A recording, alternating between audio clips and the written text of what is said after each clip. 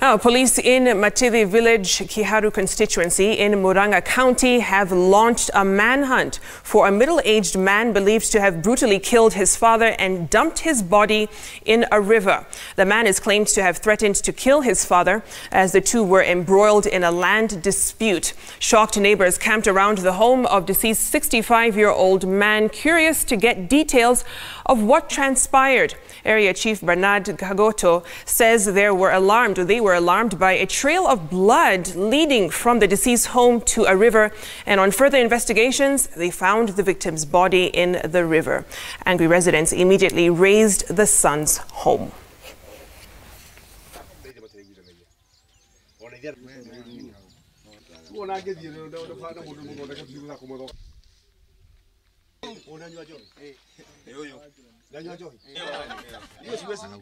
Nikaenda mpaka kwa mto, nikaweza sana hiyo line kutoka kwa mto mpaka kwa boma ya mzee anaitwa Peter Jeroge Juguna.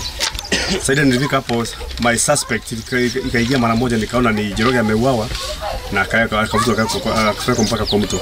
Wili anakuja akiwa mlevi, akikuja kwa nje anasema wewe baba lazima nikuue. Hasemi ni nini, anasema hivi atamuua kwa nini. Baba alikuwa anasema wakati mtanikosa mjue ni Wili atakuwa ameniua.